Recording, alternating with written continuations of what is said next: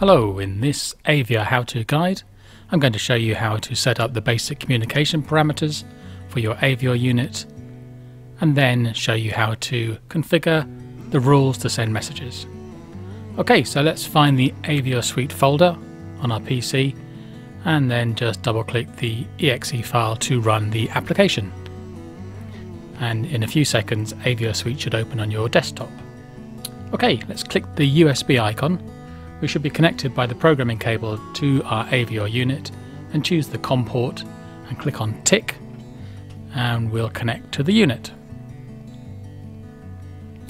Okay, let's set up the configuration. This is where we set the parameters for the communication networks. But first of all, let's give the device a name. Now this can be anything. So it can be your site name, or it could be the machine you've attached the Avior to, or in our case it's going to be our demo unit. So we're just going to name this Avior Demo. And once we've made a change, we're going to click on the tick icon in the second row of icons, which makes the change and writes it to the attached unit. Okay, let's set up the Wi-Fi. So this is the Wi-Fi settings to allow the device to communicate. So here we'll enter the SSID, so the Wi-Fi name, in the location you're installing the Avior unit, and the Wi-Fi password for that network. And again click tick to accept the change and write it to the attached unit. Okay, it will ask to reboot the unit. We'll have to do that afterwards to accept the new Wi-Fi parameters, but for now we'll just skip that step. Okay, PLMN, that's our mobile network. So in here we want to put in the number of the SIM card you've inserted into the base of your Avior unit. We'll also set the access point name for the network you're using, and this will vary from network to network, and you should be able to find this just by searching for the APN of your mobile network on the internet. Enter the APN address details. It's usually a .co.uk or .com, or might just be the word internet. The username for that APN and the password for that APN if they have those. And again, click tick once you've done that, and that will save it into the unit. The SIM card I have is a giffgaff SIM card, so I'm going to put the giffgaff APN details into my demo unit.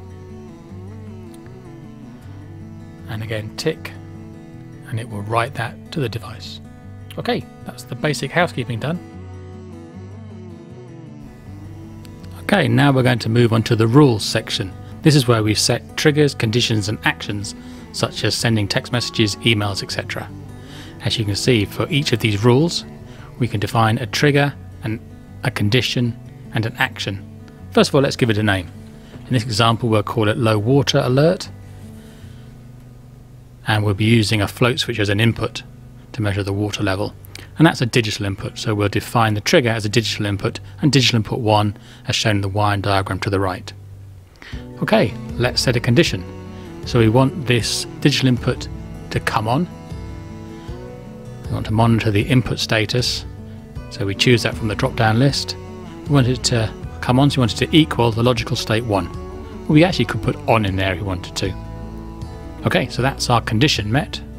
Now let's select an action from the drop down list, and this action we want to send a text message, and so we choose from the drop down list send SMS, and it populates the action field with send SMS. If we hover over it we can see the syntax we need to use. So we need to first of all set up the mobile number we want to send the text message to, and then in quotation marks we type in the string we want to send by text to that number. Okay, but as you can see here we can perform multiple actions for each rule, and we can have multiple conditions as well. So in this case let's turn the pump on at the same time when the water level is low to refill it. So we'll turn on output 1, which is connected to the pump, and you can see the wiring diagram on the right again. Okay, let's do a third action. So we might want to keep a log of this, so let's send an email, and we can again from the drop down box, just choose the send email and send the email back to the base so we know what's going on at the remote location.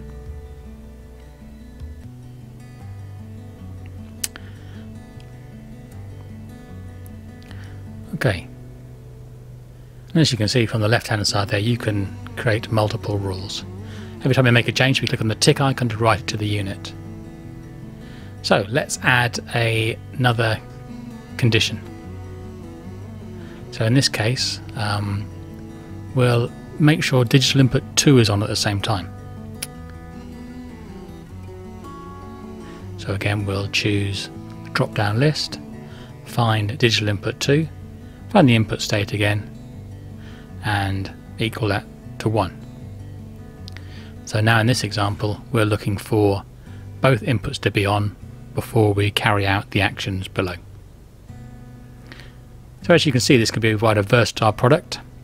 This is the first of a number of videos we'll be making to show you how to configure the unit. Please check back for more videos, and if you want some more information, please don't hesitate to contact us. Thank you for watching.